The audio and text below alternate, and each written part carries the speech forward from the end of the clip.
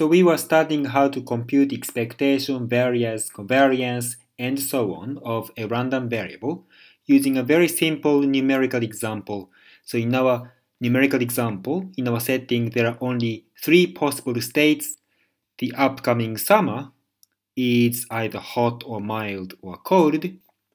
This summer is hot with probability 0.5, is mild with probability 0.3, and it's chilly with probability 0.2. We had 2 random variables, x and y. X is the sales of your brewery, beer company, and y is the sales of your creamery, ice cream company. If the summer is hot, then their sales will be high, £9,000 and £8,000 respectively. If the summer is cold, chilly, then beer doesn't sell very much, ice cream doesn't sell very much, so their sales are low. Last time we computed their expectations, their means, and it turned out that in this numerical example, both the creamery, X is the brewery, so both brewery and creamery have the same mean or expected sales that is equal to 6.6 thousand pounds.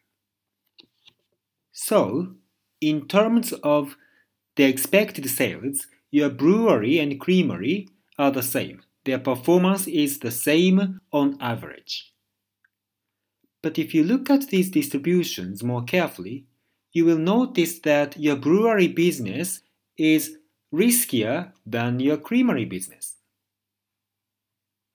If summer is hot, the brewery sells £9,000. This is the best outcome of your brewery, and that's a lot of deviation from its average performance. That's very good, but if the summer is cold, then the sales of your brewery is as low as £3,000. That's like minus £2,400 deviation from the average performance of the brewery. But if you look at creamery, their best outcome is not as good as that of the brewery, at just £8,000. But on the other hand, even if you are unlucky so that the summer is chilly, your creamery can still sell £4,000, which is better than the worst outcome of your brewery. In other words, there is more variability in the performance of the brewery than in the performance of the creamery. How can we measure such risk, or the variability in the performance of a random variable? Such risk is measured by the variance. Okay? Variability of the random variable is measured by the notion of variance. So let's see how to compute variance. To compute the variance of random variable x, first you should compute what is called the deviation. So deviation is the realized value minus its mean. For example, for state 1, the outcome, the realization of x is £9,000, the mean is 6.6, and therefore the deviation is 9 minus 6.6 equal to £2,400. If, on the other hand, the outcome is £3,000, the deviation from the mean is 3 minus 6.6 equal minus £3,600. Okay, so these are the deviations of realizations from its mean, average level. Once you compute these deviations, then you square them. So this column is just a square of the previous column. So, for example, for state 1, £2,400 squared is £5.76,000 squared. Once you compute squared deviations, then you just take weight the average of these squared deviations using probabilities as weights, and that will give you the variance of x. The variance of x is denoted as VARx, and that's the weighted average of these deviations, 0.5 times 5.76 plus 0.3 times 2.56 plus 0.2 times 12.96. If you compute it using your calculator, it's 6.24 thousand pounds squared. And that's the variance. Same thing can be done for random variable y. First you compute deviations. You already know the mean, so you compute the deviations and you square them. And you take the weighted average of these squared deviations.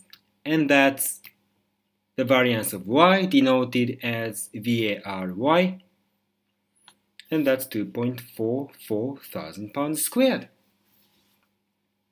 You see, the variance is much larger for random variable x. And in this sense, variance actually captures the variability or risk of random variables. The problem of variance is that it doesn't have much intuition. What does 1,000 pounds squared mean? You see, if the original unit of the random variable is, let's say, meter or centimeter, then the unit of the variance is meter squared or centimeter squared. If the original unit is week or month or year, then the unit of the variance is week squared or month squared or year squared, which doesn't make any sense. The problem happens because in the process of computing the variance, we squared the numbers. For this reason, as a measure of risk or variability of a random variable, more popular than variance is the standard deviation, which is denoted by Greek letter sigma. So sigma x is the standard deviation of random variable x. Just take square root of the variance and that will give you the standard deviation. So the standard deviation of x is square root of 6.24 thousand pounds squared, which is equal to 2.5 thousand pounds. Same for random variable y. Take the square root of the variance and you can see that the standard deviation of y is 1.56 thousand pounds. Now you can see that the standard deviation of y is much smaller than that of x. So in this sense, y is less risky than x. Now, standard deviation has more intuition than variance. It's basically sort of the average deviation from the mean. So the mean of the brewery sales is 6.6 thousand pounds. But sometimes, if you are lucky, the sales can be much higher than the mean. If you are unlucky, the sales can be much lower than the mean. You don't know. So you are interested in how large that deviation could be. And the standard deviation gives you a good measure for that. So x's standard deviation being 2.5 thousand pounds indicates that you shouldn't be surprised even if the actual performance is 2.5 thousand pounds higher than the average level. You shouldn't be surprised even if it's lower than the mean by 2.5 thousand pounds. Okay? That much deviation is considered common or standard. Okay, that's the idea of the standard deviation. Now, variance and standard deviation are as important as expectation. Imagine you are a football coach of some professional team and you are facing two potential players. Suppose these two players' performance is similar or the same on average, but suppose that the former player is riskier or has more variability in his performance than the second player, in the sense that the first player sometimes does an outstanding job, but sometimes he makes a terrible error, whereas the second player constantly does a decent job. Imagine such a situation. The average performance is the same, but the variability is very different between these two players. As a football coach, the usage of these two players should be very different. If, let's say, there are only 3 minutes left and your team is winning, probably you would go with the second player, the safer one. But if your team is losing, you might want to go with the former player, the riskier one, because sometimes he does an outstanding performance. Okay, so for this reason, the notion of variance and standard deviation as a measure that captures the riskiness or variability of a random variable is very important. So, yeah, you should remember how to compute them.